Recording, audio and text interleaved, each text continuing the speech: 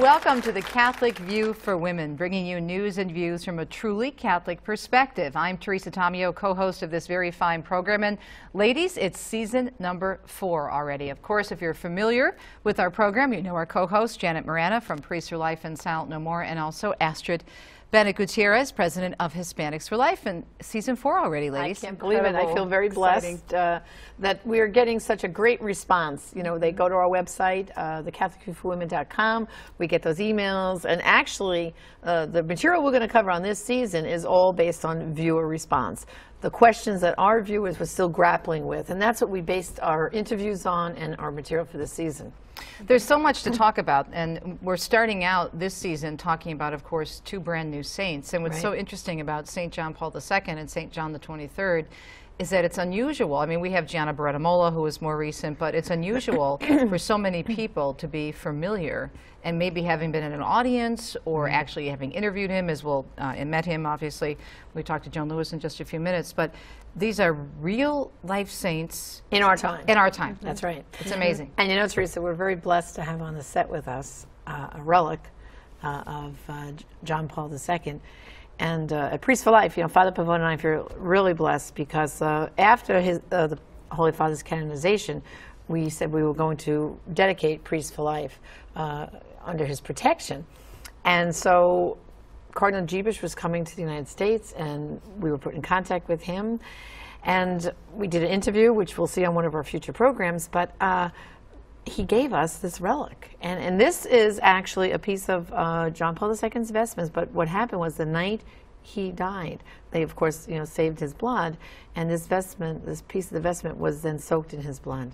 So this is considered a first-class relic, and I want to thank Father Frank for blessing us. Our spiritual director blessing us, and we'll have this here on our set for all our programs, so we'll feel like John Paul II, who was like a media pope, will be blessing us, and you know, we'll have him with us. And you know, Teresa, I want to remind everyone too, the great coverage. You were there for the canonization of both these Holy Fathers, and the National Catholic Register, between the coverage on EWTN Live and the Register, they did such a great coverage, you know, of the canonization. I couldn't be there. You were fortunate to be there, but I felt like, you know, it was the next best thing to being there. Did you catch any of it, Astrid? I sure did, on EWTN. It was amazing because I had the fortune of seeing John Paul II in Toronto World Youth Day. So seeing him live was incredible, but then knowing that he was in heaven, I mean, interceding for us, and all he'd done for us already, in heaven he would do so much more for us in the pro-life movement, in the church. It was exciting. It was exciting to be there, to see the number of people, and it wasn't as crowded as they expected. It was really busy, but it wasn't as bad as most people thought it would be. I think some of the estimates of the secular media kept some people away, but there were an additional 1 million people in Rome, many of whom, of course, were from Poland, and it was so neat to see the pride of the Polish people, because it really lifted them up. And then there were many people who had great memories of John the 23rd. So we're going to look at that today. But before we go on, I want to remind folks that to go to our website, Catholic View for Women, and our Facebook page. But we always have our wonderful, wonderful our patroness of the series. It's called the Madonna of the Kitchen, and she's available at the EWTN Religious Catalog. And of course, as Astrid always points out, some symbols here. The broom, it signifies cleanliness of the home, but also purity. And the pot here is a symbol of nourishment, for nourishment of the heart, of the body and soul, and then the keys to keep the home safe as well. That's right. And she's with us every year. That's right. And we all know that we keep her in our kitchens, and I have to say, the conversation in my kitchen stays a lot cleaner when guests come in and see Our Lady there, shining example. Like Mother Angelica always says, you have to keep those holy reminders around. And that's become so popular. You gave me the Madonna of the Kitchen, which I have, as you know, in my kitchen on my windowsill above my sink. And when my mother-in-law was in 2 years ago for my husband's ordination to the diaconate, she saw that and she said, "Where did you get that?" And I said, "From my friend, and we can order it from EWTN." So I ordered 2. Remember at the family celebration, I ordered that one for my mother-in-law and one for my sister-in-law, Lisa. So now they have it in their homes as well. And one of the girls in our office was just married, and we gave her one at her bridal shower from Father Pavone, and he blessed it. And so, like, now for her kitchen as a new bride, she's going to have it. So it is beautiful, but it also keeps people, their conversation on point. You know, we always have family who's been away from the church, and they're around our house, especially at the holidays, and the conversation can get off key. So it's a good reminder. And I also think, too, as Catholics, we have such a gift in our faith that it really embraces everything that we are in terms of not just our spiritual being, because we're not just souls, you know, floating around somewhere. We are, and the incarnation, of course, makes the body so beautiful and so wonderful. And so we have these images, and this reminders the relic of St. John Paul II, this image of Our Lady, because it just helps us stay in touch with who we are spiritually and physically as well. Well, and you know, these two popes, like all three of us, John Paul II, we kind of live with him, so to speak. But well, we all grew up with him. We grew up, but John the 23rd, I was thinking back, you know, I was born in '52, so when he became Pope, I was like 8 years old or something, and when he passed away, I was 11. And I have just a fuzzy memory of him, not real clear. And, you know, recently, of course, I was visiting in Rome with Joan Lewis, who was the Rome Bureau Chief for EWTN. And we'll listen to her interview shortly, and she'll talk about, you know, what it was like for her as a college girl, you know, to go to his audience. So she got very close to him, too, as she'll describe. Yeah. What I think is so great is to learn about them and their personalities. And one thing that I love about John the 23rd is that he had quite a sense of humor. Obviously, I was born in '59, a few years after you, so I don't have too much of a memory at all of John the 23rd, except from what my mom and dad used to always tell me about him. But I remember reading one line that he said when he was talking about, at some point, everybody has to rest. And you wonder about the responsibility of the popes and what's on their shoulders. And I remember reading a great quote. He said, "Lord, it's your church. I'm tired. I'm going to bed." So in other words, even the Pope, has to take a break and has to rest physically. A reminder that Jesus took time out to pray. So practical. Yeah. And, you know, we're going to talk about it later in our homework, but what I think is great is that he wrote this autobiography. I got my copy too. And you know what's amazing is, you know, nowadays when we write books, as Teresa and I have done, you do it on a computer. But he did this all by hand. I mean, it's a beautiful book, and he has prayers and devotions in here. I mean, when I got a hold of that, this is supposed to be. I've just started reading it, and my friend Al Cresta at Ave Maria Radio, my colleague, was telling me that this really had made a difference in his life in terms of really having a deeper understanding of the Catholic faith when he first came back to the church. So we're going to have this as part of our website, homework. Because for people who didn't have any contact with this great saint. You read this and you're going to feel like you know him. Because I think that's the problem. We don't feel we know John the 23rd. And I think the whole canonization, or you could give a different perspective, maybe Teresa, but I think more of our focus was on John Paul. And you want to say, well, come on, don't forget John. And I always remember when I went to Rome, it was terrible. I used to see John the 23rd there, laying in corrupt and everything. And I would say, why are they going to make him a saint? What's taking so long? And then bingo, Pope Francis does it. He must have heard me. Well, speaking of John the 23rd, as you said, you caught up with our EWTN bureau chief for EWTN in Rome, Joan Lewis, and she describes for us, as Janet interviewed her in her beautiful apartment right across from the Vatican, her thoughts looking back on the first time she was really up close and personal with now St. John the 23rd. Let's take a listen and a look at what Joan Lewis has to say. What can I say about the canonization, especially when you have you have St. Pope John the 23rd, and I have been in his presence as a living human being, as a pope. So to be at the canonization of a person, should we say, you knew, is very, very extraordinary. And I guess at this point it would behoove me to go back in time to March of 1961, folks. I was a junior in college, studying in Switzerland. Our group came to Rome. We were here. I looked up the date the other day, March 19th to the 24th. And we had an audience scheduled with this Pope John the 23rd. And it was very exciting. We're all Catholics. We were at a Catholic university, grown up in the church our entire life. And we were now going to be in the presence of a Pope. And we went to, it was very interesting because there's no audience hall like there is today. The Paul VI audience hall, or of course St. Peter's Square for Pope Francis. But Then, in 1961, where popes, when they received groups, where they received them was in the atrium, above the atrium of St. Peter's Basilica. There's a big hall called the Hall of Blessings. It probably, I don't think I thought of people at the time, but maybe 1,000 or 2,000 people can fit into the hall. This is the hall that's behind the main balcony of St. Peter's Square, which everybody associates with papal elections and so forth. And then there's 2 more balconies on either side of that main balcony. So behind all those windows is this hall. And it was so exciting to come into the room. On one side, it's all windows, and I was on the side that was just wall. And I could see the sunlight streaming in, and I thought, oh no, I'm not going to get a picture with all that light, the backlight. But the Pope was carried in on a chair, the last one to use it. He was carried in on the chair by the sediari, the chair bearers. But people preceded him, and as they did so on the windows, they pulled the drapes shut. So the light in the room was perfect. And I have, to this day, framed on a table in my home, I have the picture that I took of John the 23rd. And to be in his presence, you know, I went on the internet because we didn't get a copy of his talk at the time.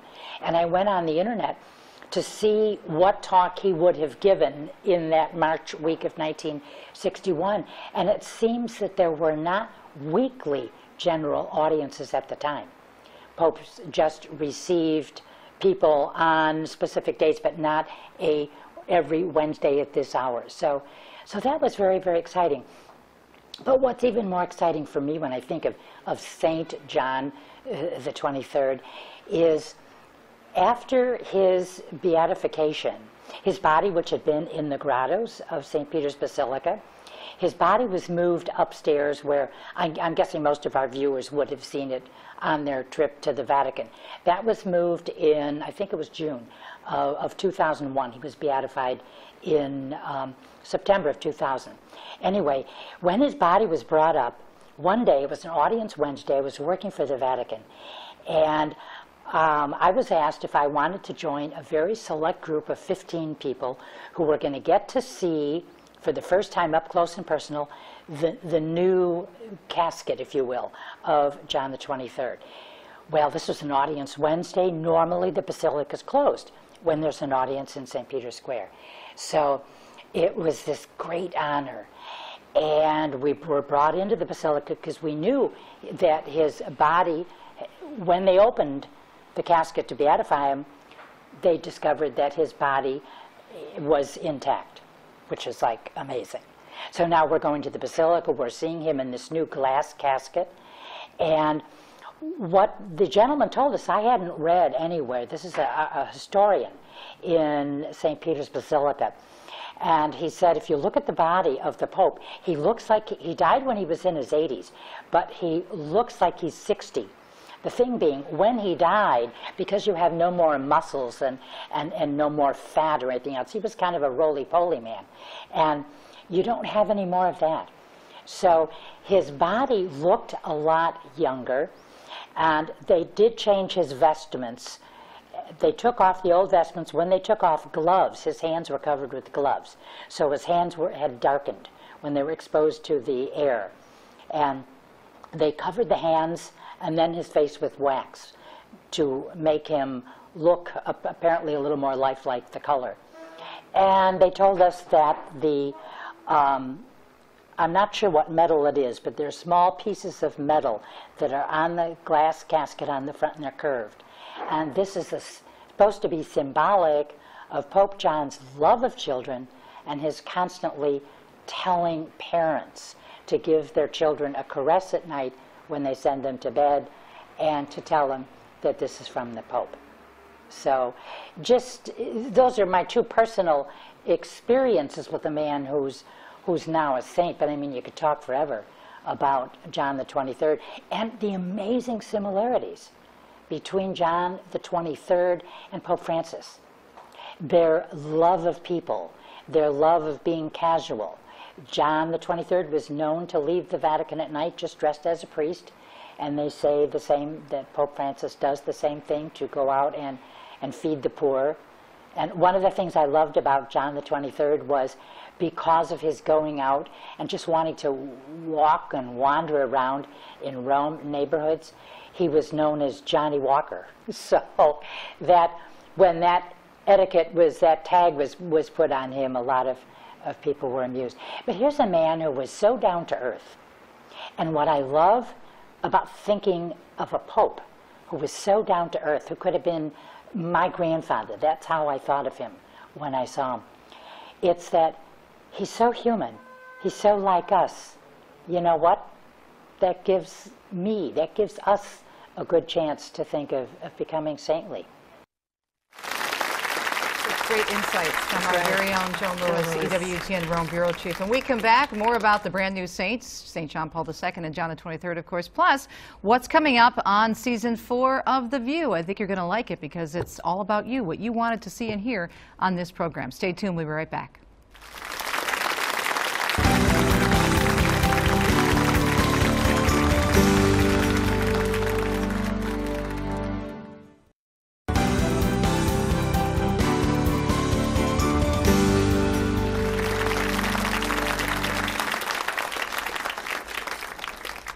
Welcome back to the first show of season 4 of the Catholic View for Women. I'm Teresa Tomeo, along with my co-hosts, of course, Janet Morana and Astrid Bennett Gutierrez.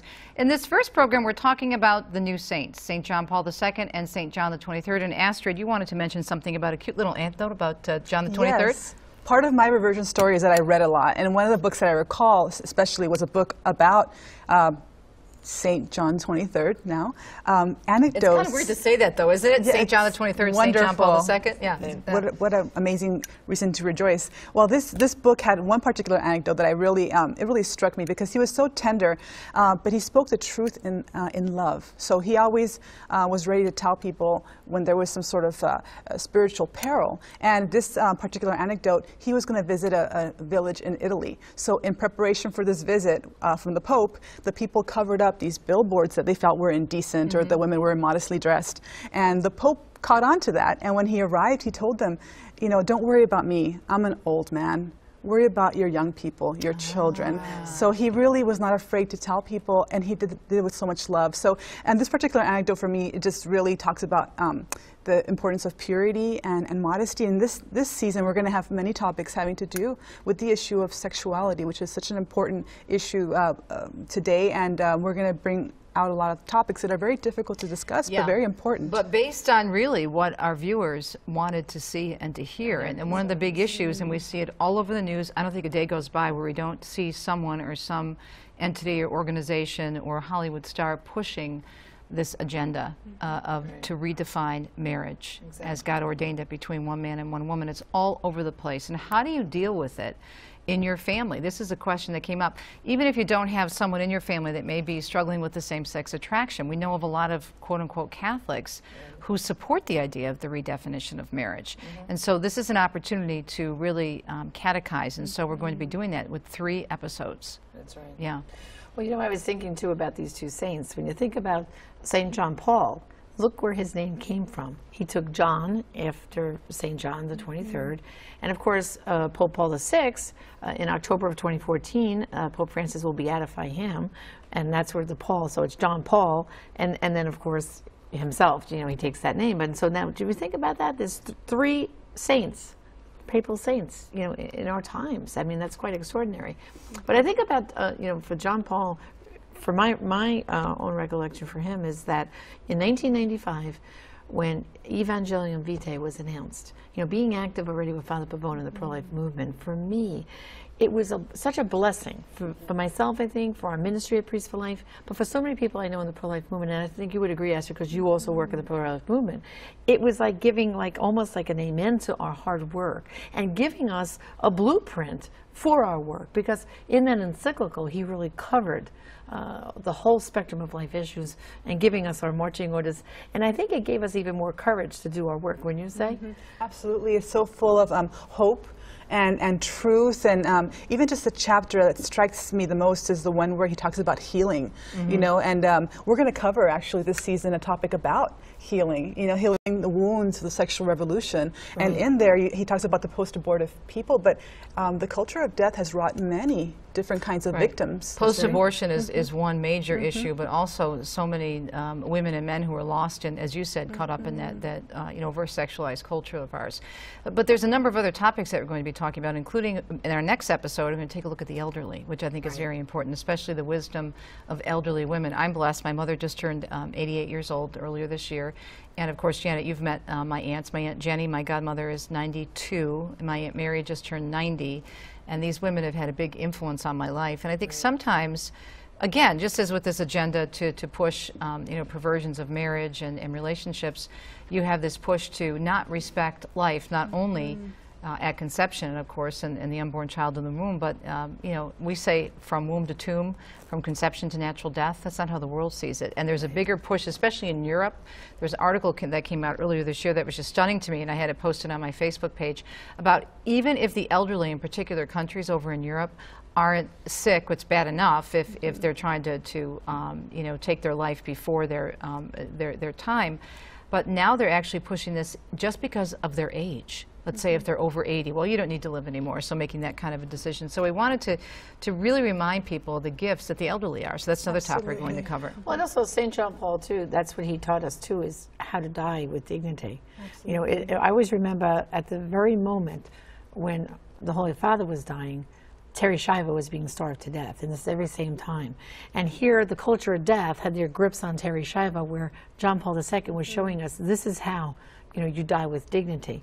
And it was really such a great example. And of course, he mentions that in the EWTN encyclical about how the proper way of treating when it's our time to go. It's it's almost like we don't have control over our death. That's when the Lord calls us, and that's what John Paul II taught us. That he suffered for years with Parkinson, but yet, as he said, life is always a good. And that phrase to me is so important, because sometimes any one of us could have a relative or a friend who's very sick in the hospital in their critical condition, and you're struggling with the condition they're in. You have to keep that phrase front and center in your mind. Life is always a good. Yes. And isn't it true, both of you would say that nowadays life is being trampled upon. People are saying, oh, look at all the money that's being spent to keep this person alive. Why are we doing this? Because life is always a good, And John Paul II, he taught us the value of human life. He really brought that out, not only in the Gospel of Life, but also in his writings in Theology of the Body. And if viewers have not really gotten to know John Paul II, maybe the newer generation, Generation Y, I really recommend a new book that was just published in Jason Evers. Right before the canonizations. It's called St. John Paul the Great. And basically in this book, Jason brings out some new anecdotes related to, and the 5 loves of John Paul, which were young people, human love, Eucharist, Our Lady, and the cross, which is what you were just talking about right now. And in particular, the section on human love, which talks about sexuality, chastity. He did so much for that teaching of the church in love and responsibility in his work in Theology of the Body. Right. He also talked a lot about, and this is an area, well, obviously who's known as the media pope, so he is real significant for me, but he was the one who first gave us the phrase of new feminism. We need a new and that was actually the first time it was mentioned was Evangelium Vitae. Then it was built upon in Mulieris Dignitatem and the Papal Letter to Women, but there's so much to this, well, to both of these men, John the 23rd and John Paul II. And this book is available through the Religious Catalog, and people can get it and give it as a gift to young people, especially, to discover this treasure that we have in St. John Paul II. Yeah. I think it's important, again, to stress that the shows that we have coming up are really based, Janet, and maybe you can remind our viewers, it's based on their requests, what they wanted to see. And so we go over the Facebook comments, and we go over the emails, and we say, okay, what does Susie from Sarasota want to hear, or Mary from Maine, and then we look and say, oh gosh, and we had a lot of people wanting to talk about the agenda that's out there. That's right. Well, in particular, I think for women too, they see, our program of really showing the Catholic spin, so to speak, on what it means to be a woman within the church, practicing our faith. And I don't know if you want to call it a spin because it's truth. No, it's truth, exactly. As opposed to the other view, which is their spin. That's their spin. That's their spin. Right. But, and talking about John Paul II, I think you just mentioned Mulieris Dignitatem. I mean, that is one of my favorite encyclicals, because very often the church is painted by the media to be so oppressive for women. And John Paul II's documents, Mulieris, and of course his letter to women, to me, we're just shining beacons of showing the dignity of women. Matter of fact, from Middle Earth Dignitatum, can we have a minute? We only have about 2 minutes left, so we All need right, to get real to that quick. quickly and then the homework. All right, just this final phrase. It says right here, the present reflection now at the end, this is the end of the encyclical, has sought to recognize within the gift of God what he, as creator and redeemer, entrusts to women, to every woman. In the spirit of Christ, in fact, women can discover the entire meaning of their femininity and thus be disposed to making a sincere gift of self to others, therefore finding themselves. See, right. gift of You self don't to find others. yourself until you lose yourself in Christ. That's was one right. of his key themes. That's and right. that came up again in, as you said, Amelioris Dignitatum and other letters. Okay, Janet, we have about Homework a minute time, left, so the go to teacher, the homework. CatholicViewForWomen.com. All Right. of this will be posted on our website and our Facebook page, but go ahead. Starting with, of course, the autobiography of St. John the 23rd, Journey of a Soul, highly recommending that. And then, of course, reading the documents of John Paul II, starting with, I'm going to give you a long list, but it's on the website, and the links are there. Christi Fidelis Laicae, Miliardis Dignitatum, Veritatis Splenda, Evangelium Vitae. Now, these encyclicals should be read. And Papal Letter to Women. And the Papal we Letter have to wrap Women. up. Yeah. They should be read in order because you'll see how the Holy Father built one upon the other, the other. And of course, on our website, we will have all the links, all this information. You can download the documents, and we'll have also suggested questions for discussion. Because, Teresa, I think it's so important that so many of our viewers are rewatching these shows in small discussion groups. To have the resources. And then have the Yeah, resources to really absolutely. unpack the teachings. Okay, we've got to wrap up. Thanks so much for watching, and we'll see you next time on The Catholic View for Women. Stay tuned.